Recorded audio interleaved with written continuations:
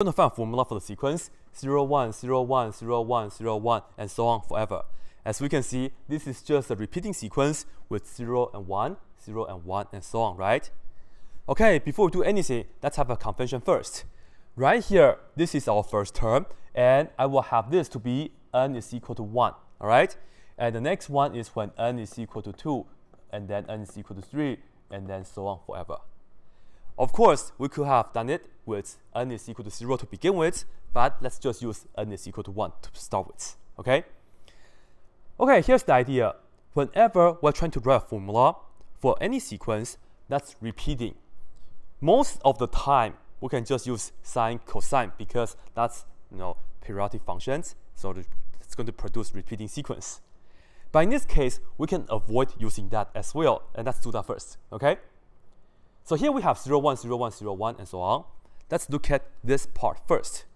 If we take -1 and put it in a parentheses raised to the nth power, we are not talking about functions, so we can actually have a negative number for the base if you're talking about sequence, because the n are just positive whole numbers, right, for our choices of the n values. So this is okay. If this is what we have, let's see. When n is 1, we will have -1 to the first power. That will give us -1 for the first term, right? And when n is 2, we get parentheses -1 squared. That will give us +1. And then likewise for the rest. So as you can see, this will give us -1, 1, -1, 1, -1, 1, and so on, right? And look at, even though the first term is -1, but the next term, when n is equal to 2, we have the 1, which is similar to that, right? And then the best part is, this right here, it does repeat, just like the original, the one that we want to find out. Okay, so we are making a good progress. But I really want all the odd terms right here to be zeros rather than -1. Okay, we have -1. How can we make -1 equal to 0? We know -1 plus 1 is 0. So it would be so nice if I can just add 1 to this, and then we'll be having a 0, right? Now, let's look at another part of the sequence. So this is just going to be the constant sequence, namely just 1, all right? As I said, this is a constant sequence, and if you would like, you can put on 1 and then raise to the nth power, and then you see when n is 1, you get 1 to the first power is 1. When n is 2, you get 1 to the second power, which is still 1, and then so on forever, right? And of course, 1 to the nth power is always 1, so you can just erase this part. This is just a constant sequence. And now, if we add both sides, here is the formula part, right? Let's put it down as 1, go first, and then we add it with this, -1 to the nth power, like that. Looking at this, we will see it's going to produce -1 plus 1 is 0, and then 1 plus 1 is 2, and then 0 again, 2 again, 0 again, 2 again, and this right here keeps on going forever, right? And you see how cool this is, because this is almost the same as that. But instead of the 2, we want to have the 1, right? Well, 2 divided by 2 is 1. And the reason I want to say divide instead of subtract 1 is because I don't want to mess up the zeros. So now, we can just look at the left-hand side and divide this by 2, which will imply we'll just divide all the terms by 2, isn't it? And now, we will see that's the formula. At the end, we will have this 1 plus -1 to the nth power over 2. This formula will produce 0, and then 1, and then 0, and then 1, and then 0, and then 1. And this will keep on going forever. This is good for n is equal to 1, 2, 3, 4, 5, and so on, right? So here is an answer for the formula for this sequence. And now let's take a look of how we can also use sine, cosine to help us out. Okay, here's another way to approach this sequence. And keep in mind, whenever we are dealing with a repeating sequence, most of the time we can use the trig function for it. The one that we have is 0, 1, 0, 1, 0, 1, and so on, right? this is kind of like running around a circle, isn't it? Because it's repeating. And you see, when you are running around a circle, that should remind you of the unit circle, right? So now let's just take a look of the unit circle right here, okay? So of course, you know, you're just running around a circle. That's why use a trig function, because this is circular, this is periodic, right? It repeats. And you know here are 4 important points, right? This point here is 1, 0. This point right here is 0, 1. And this one right here is -1, 0. And this one right here is 0, -1. And it keeps repeating, right? Okay, and this is, of course, 0 radians. And this right here is, of course, pi over 2 radians. And this is pi. And then 3 pi over 2. And then, of course, you can also say this is the same as 2 pi and so on forever. Of course, you can also go this way, but positive direction is this way. Okay, so now we are kind of running around a circle. How would you like to run around a circle? Okay, this right here, we start off with 0.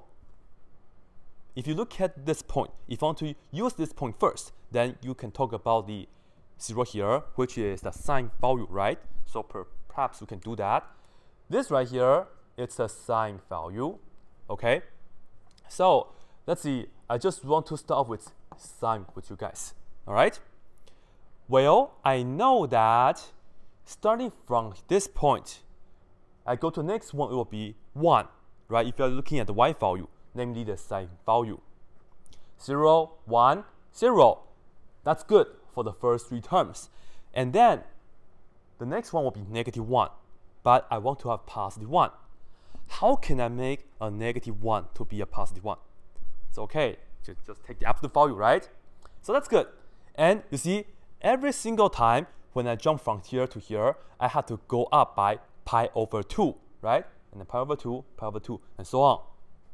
So we can just take the sine function, and every time we go up by pi over 2. So it's a multiple of pi over 2 times whatever n that you are talking about.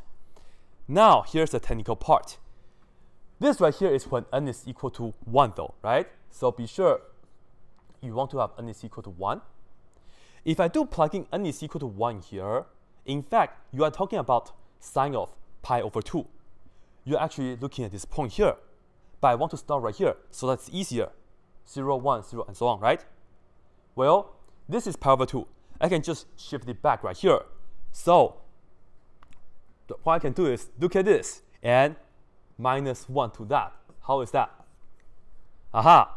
Once again, I want to start off with 0, even though the index right here starts with 1, but that's okay. I can just do n minus 1, and when n is equal to 1, this is 0, and you're talking about this point, right? And then when n is equal to 2, pi over 2 times 2 minus 1, which is 1, so you are talking about pi over 2, and the sine value right there is 1. And then the next one will be 0, and then -1, and so on, right? You don't want to have any negative numbers because of this, so you can just do the absolute value at the end like that, right? This is also going to produce 0, 1, 0, 1. So that's it for the sine function. This is another answer for this sequence. Why not use cosine as well? Let's take a look. Suppose if I want to use cosine, well, this sequence starts with 0, 1, 0, 1. In fact, we'll be looking at this here because this right here is 0. If I start with 0 here, the next one will be -1. It's okay, I can take the absolute value. And then 0, and then 1, and then 0, and then -1, and then 0, and then 1, and so on, right? Okay, every time I still go up by pi over 2. So I will just put down pi over 2. In this case, in fact, I just need to have an n. This is it. And don't forget to take the absolute value as well.